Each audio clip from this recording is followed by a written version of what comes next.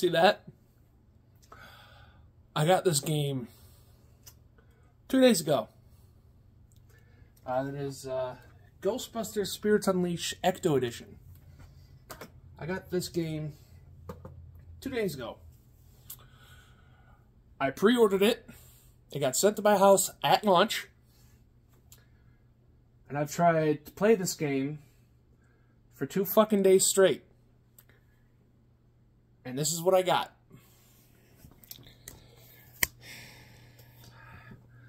So I'm a little bit pissed off.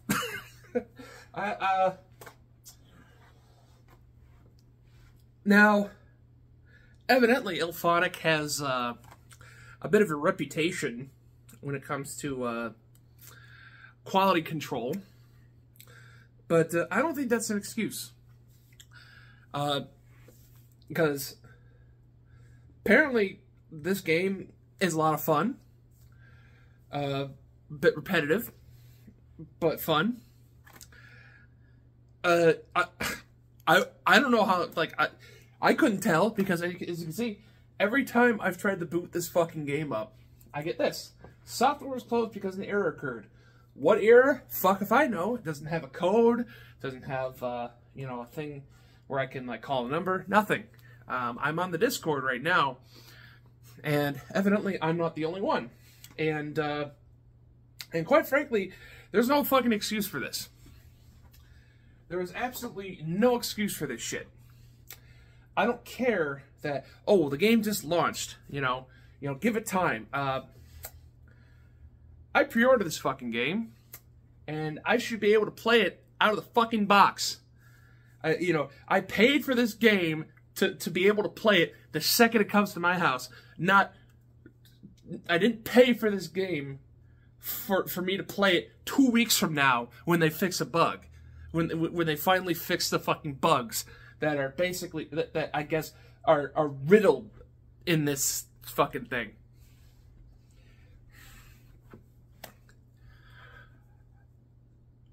And I know what people are going to say. Well, that's what you get for playing the Switch version.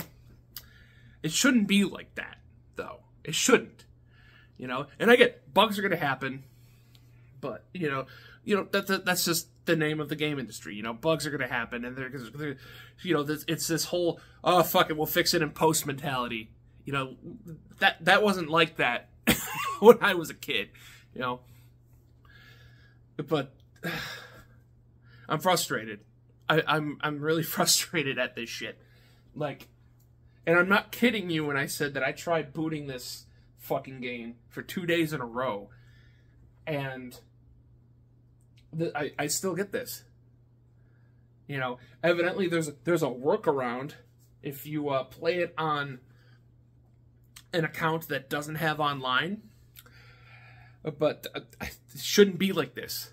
You know, apparently, and also, oh well, if you clear cache, if you clear the cache of your Switch, it might work. No, I don't fucking care. You know, this shouldn't happen. Period. You know, I shouldn't have to wait 2 weeks for the game to be in a playable state. You know, the day, 2 weeks after the day it comes to my house, weeks before. You get what I'm saying? You know, this is bullshit. This is absolute bullshit, and it shouldn't matter that it's the inferior Switch version. You know, I play Switch ports all the time. You know, maybe, you know, I like the Switch. You know, call me a soy boy. You know, call me a Nintendo fag, whatever you want to call it. I like the Switch. You know, I like the library that's on the Switch. I'm a retro gamer. I love retro gaming. I'm not a big FPS junkie. I'm not into sports games, unless you count wrestling. But I haven't played like a proper wrestling game in fucking years, unless you count AEW. I don't play fighting games that often. That's look at Mortal Kombat 1 for the Switch. Fucking abysmal. Even with all the patches that they, you know, tried to shove in there, it still looks and plays like shit. You know, people give Mortal Kombat 11 shit.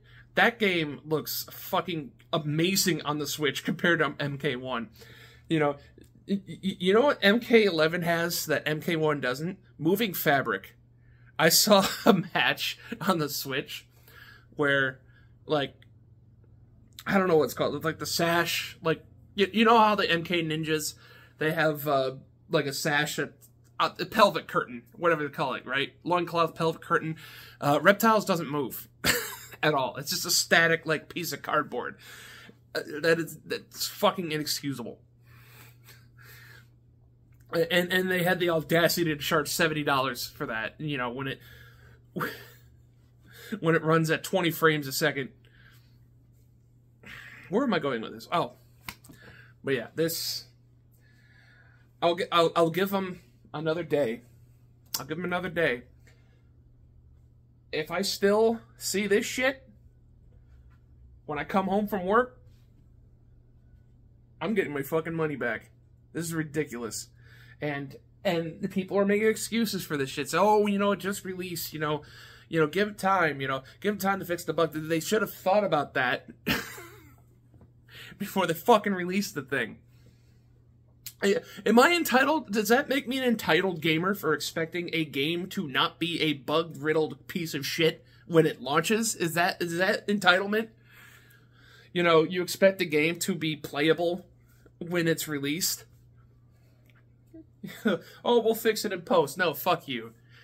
That shit is what's ruining gaming. Remember the launch of Street Fighter V? Like where like half the game was missing. Remember that shit? That was fun, wasn't it? Half the content was missing on launch because they tried to rush that shit out. I don't know what to say about this. I really don't. And I'm not lying when I said that I got this game like 2 days ago, on the launch day, right? I pre-ordered it. I was like, oh, I want to play Spirits Unleashed. I love Ghostbusters, but I don't have the consoles for it. Oh, well, we got you covered. We got a Switch version. All right, cool. I pre-ordered it. Comes with the sweet-ass glow-in-the-dark fucking box and everything. I get it in the mail. I rip it open, put it in. And, well, you saw that. And I must have tried like 10 times 2 days ago, 10 more times yesterday, and then this time. And I'm going to give them by tomorrow. If this shit isn't fixed, I'm sending this fucker back. Because it's a waste of goddamn money. If you're not gonna give me a game that works, then I want my money back. That's really all I got. There's my review of Spirits Unleashed. Couldn't play it. 0 out of 10. Big Al, over and out.